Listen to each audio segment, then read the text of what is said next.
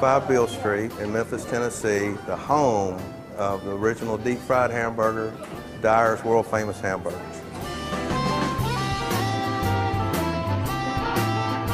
A gentleman by the name of Elmer Dyer came up from northern Mississippi to Memphis in 1912 and started Dyer's hamburger restaurant. Well, back then, you know, they didn't have the flat tops and all this, so they cooked in a cast iron skillet.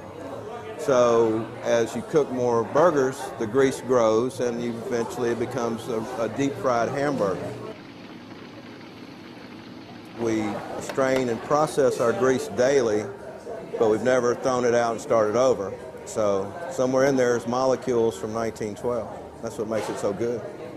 We take the meat out, roll it into balls, take our spatula and pounder and pound it flat out, scrape it off a marble countertop, and plop it in our 90-year-old grease.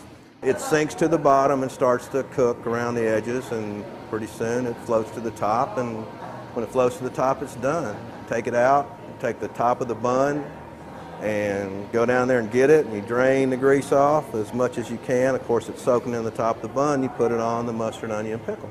Every now and then somebody grumbles there's no lettuce or tomato, and we explain to them why. You know, I could have it, I don't want it because it's not our concept, and that's part of the tradition, and that's part of what the guests like also. An average day at Dyer's on Beale, we probably prepare, oh gosh, 300, 400, 500 hamburgers because we sell a lot of the double and triples. You may be getting one burger to your table, but it might have up to 3 patties on it. So it's a lot of hamburger meat.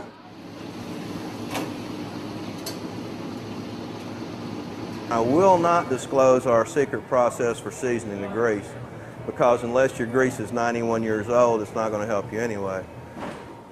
Yo todavía recuerdo cuando solía comer en el viejo Dyer's. Estaba situado a unos 20 kilómetros de aquí y era una pequeña casona con 2 puertas blancas a los costados, y recuerdo una cocina muy precaria, tú sabes. Recuerdo un pequeño ventilador que empujaba toda la grasa hacia afuera y uno estaba en la calle, tal vez con hambre, tú sabes, y todos adentro a comer. Tenías que ver cómo golpeaban la carne y la sumergían en la grasa.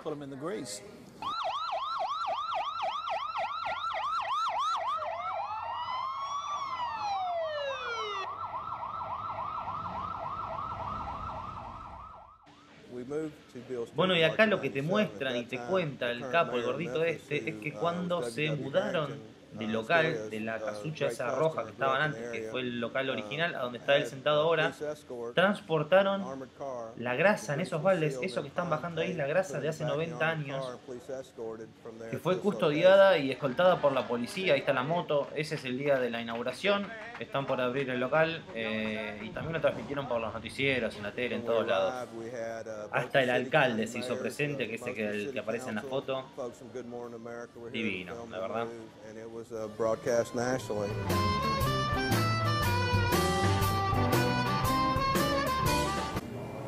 If you are watching your health at all, I would recommend going next door.